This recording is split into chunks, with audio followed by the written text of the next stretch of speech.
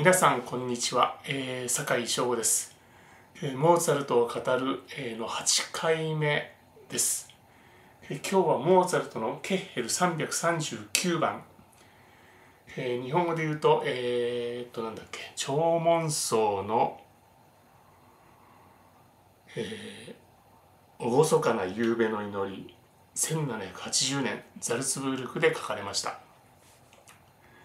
予告音源の方は、歌のパートを8ビットの区形波デューティー 50% でやってます。一応3トラック使ってすごいゆっくりなアタックのやつ、それから少しの ゆっくりしたアタック、それとアタックがもうパツンと出るやつ、その3種類でやりました。区形波とかデューティーとか、そういったことがわからない方はぜひ、私がやった8ビットのシリーズの、動画をご覧ください。この曲ですね、ソプラノ宗教曲なのでソプラノの歌があるんですけれども、ビオラがこれ譜面を一回最初に聞かないとダメですね。譜面と一回音を聞きましょう。どうぞ。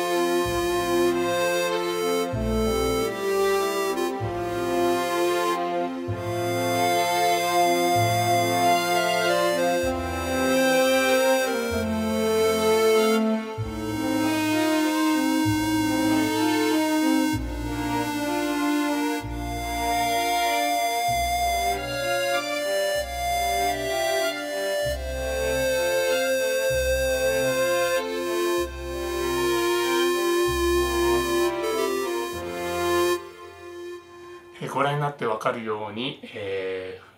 こちらビオラがありません。ビオラがないっていうのはちょっとザルツブルグにモーツァルトが、いた時代の特徴らしいんですけれども、ザルツブルグのオーケストラは割と貧弱だったらしくて、その後、マンハイムとかミュンヘンとかに行って、自分の思う存分、モーツァルトってもともとビオラも得意としていまして、ですので、この曲にはビオラをかけてるんですけども、僕は一応ちょっとビオラをファゴットと同じフレーズを弾かせました。今日は、この音がどうのこうのということは述べずに、作曲ということについて語りたいっていうふうに言ったんですけれども、僕も正直言うとね、この曲すごくいい曲だと思うんですね。もうギュッとなるぐらいにすごくいい曲なんですけれども、なぜいいのかが説明できないんですね。説明できないってことはまだまだそのアナリーゼというかその分析が足りてないと思うんですけども、セカンドバイオリンに至ってはもうずっと同じような音形が続いていて、そして、バスもずっと、8分の6の1拍4拍を叩くだけ、バイオリンがメロディーと一緒に追随していたんですけど、途中からっていう「ダリッティア」っていうフレーズに変わったりとか、そのくらいで何の変哲もない。でこの何の変哲もないっていうことでまた、映画「アマデウス」の話なんですけども、サリエリという作曲家、宮廷作曲家ですね。もうウィーンの宮廷に仕える、地位ある方ですよね。その方が噂に聞くモーツァルトというのがどうもウィーンに来ているらしい、ちょうどこの曲を書いた頃なんですけども、これの後に作られたグランパルティータっていう曲をサリエリが、その噂に聞くモーツァルトというのはどんなやつなんだろう。で彼の姿を知らないうちにそのふざけた男女を見て、でそしたらその男が勝手に始めやがったっつってタタタタって言っちゃうんですね。でどうもと思うとその音がモーツァルトだったと。で猿のような男が書いた曲とは思えないグランパルティータ、同じ F でちょっと弾き本当は E フラットなんですけども、F で弾きますと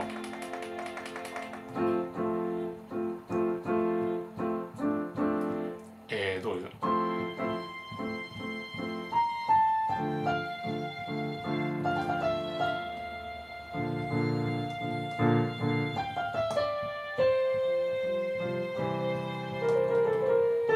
みたいなオーボエがピーって高いとこが出てくるところで、その何でしょう、最初は壊れたオルガンが弾いてるようなファゴットとバセットホルンの伴奏で、そこに突然高い音がオーボエで出てきて、それがもう光が差してくるような感じで、そこにクラリネットが絡みついていく。でとても猿が書くような音楽ではない。なぜ神様はああいう、子供じみた男に、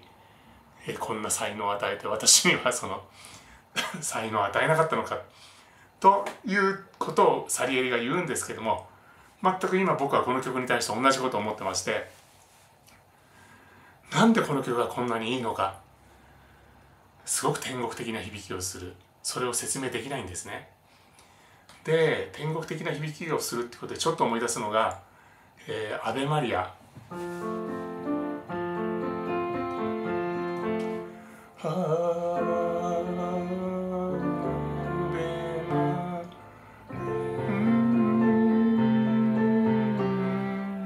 ていう曲ですね。でこの曲も天国的な響きがするなと思うんですけども、シューベルトのっていうのはモーツァルトからずっと後に、ずっとじゃないか、モーツァルトの死後に生まれてますので、シューベルトの方が後ですね。でこっちの、聴聞僧の静かな夕べの祈り、これ K.339 番の方が先なんですけれども、なんとも言えない。でここからがちょっと何でしょう、僕のもう本当に語彙のなさで説明しようと思ってますけれども、よく意図の純粋性、何でしょう、意図の純粋性っていうのは、裏側のなんでしょう、意図がない、俺って才能あるだろうとか、俺ってかっこいいだろうとか、こんなすごい技術持ってるんだぜみたいなことのひけらかしとか見せびらかしが全くない、そういう、特にバッハの音楽なんかもそうですよね。そういう意図の純粋性に近い音楽じゃないかなと思ってまして、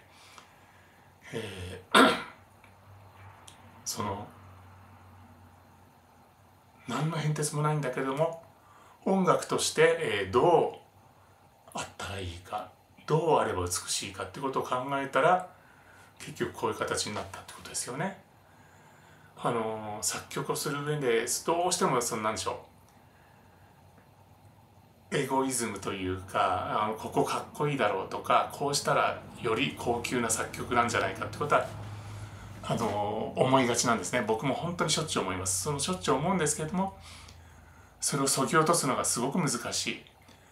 でいい曲を書きたいと思ったら、まず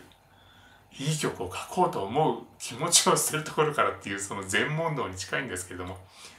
そういったところから始めるのが一番いいんじゃないかと思うんですけども、なかなかそれが簡単じゃない。そこをですね、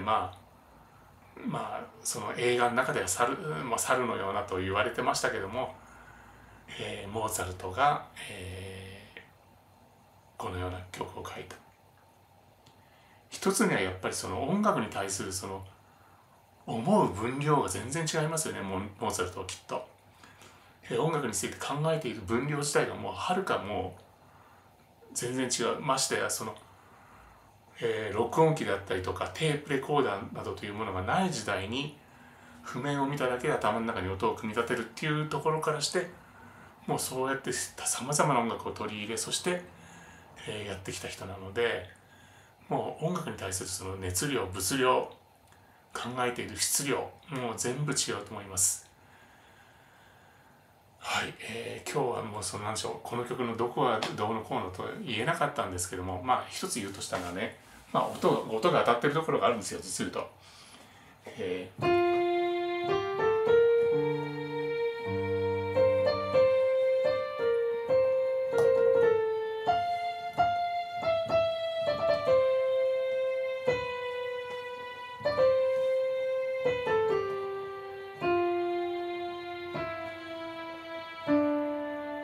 この後ですね。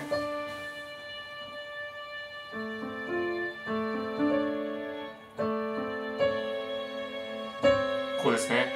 これが、増8度、同じドノートなので増8度、単9度ですね。っていうメロディーの時に、